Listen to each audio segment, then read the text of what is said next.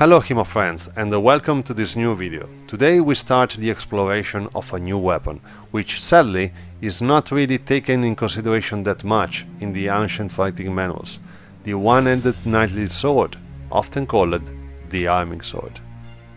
First of all guys, before you start asking me, the arming sword which I use in this video is made by Malleus Martialis Swords and is a replica of the famous Oakshop Type 14 stored in the Solingen Museum. Okay, so without further chit-chat, let's start. So for this weapon I decided to base my fighting system on three manuals mainly. Our beloved Fior di Battaglia, the MS Ludwig 1513, written in the first years of the 15th century by Fiore dei Liberi. The Talofter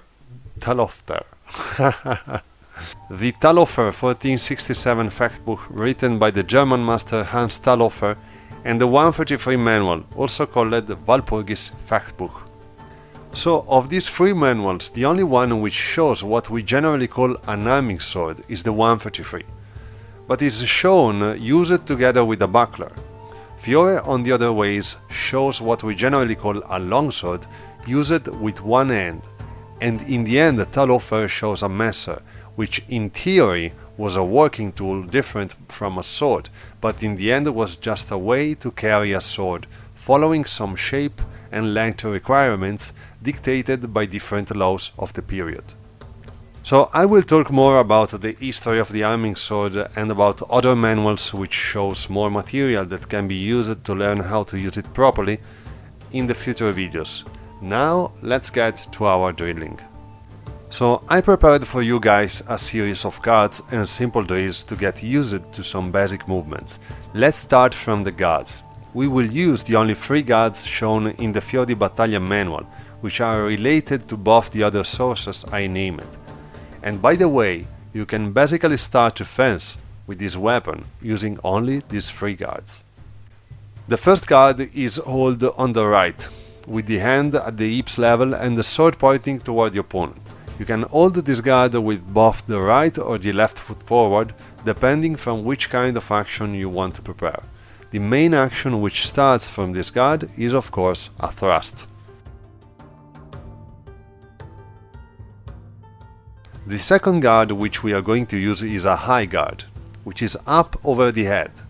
There are plenty of ways to keep this guard, so just search for some comfortable position which makes you able to strike both your fendenti, your downward cuts.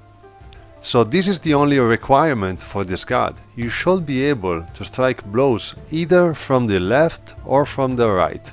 This guard can be held with both the right and the left foot forward. The third guard we are going to analyze is generally called underarm and is held, surprise, under your left arm. This guard, even if it seems strange, is one of our main defensive positions.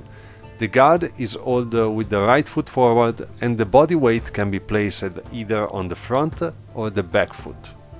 This position makes you able to strike every cut from the left side and also to parry in different fashion the incoming attacks. So let's start with some basic drills, and the first thing first, let's give a look to some basic attacks. So first, from our high guard, we strike our mandrito fendente toward the opponent.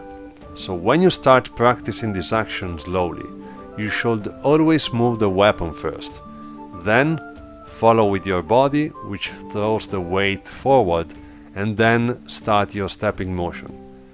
But while you speed up, you will find that this ideal chain of movement is not always possible. Nevertheless, always try to start your movement with your arm. From our thrusting guard instead, we will, of course, strike a thrust. We will execute it both from the place and with a passing step. So, from the place, keeping your guard with the left foot forward, rotate your body to bring your right hip and so your shoulder forward. While doing so, thrust straight toward the head or neck of the opponent. Then we will add our step. We will still follow the rule arm first, which now is more easy to execute in a consistent way due to the nature of the thrust as an attack.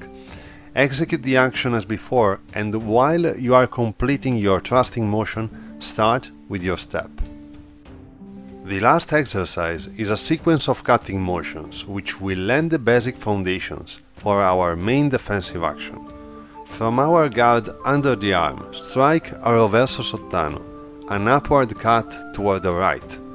When you complete your cut, reach instantly your high guard position and strike back with a mandrito fendente, ending your motion in your underarm position.